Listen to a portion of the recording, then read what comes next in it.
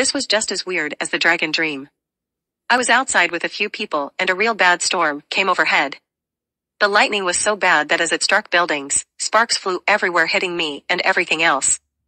There were shapes in the clouds that looked like the Grim Reaper.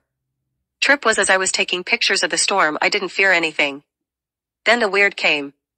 2 helicopters came through the dark clouds in the distance, then started circling us.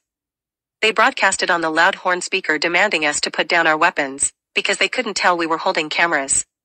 As they landed, they surrounded us, then took us hostage. They tied us up and forced us to walk, almost dragging us to who knows where. There was a mom and her child that were also captured. As we crossed a bridge, I secretly told her to drop into the ravine, so when we passed over, she would be out of sight, then she could escape. They wouldn't been able to find her, the canopy was too thick.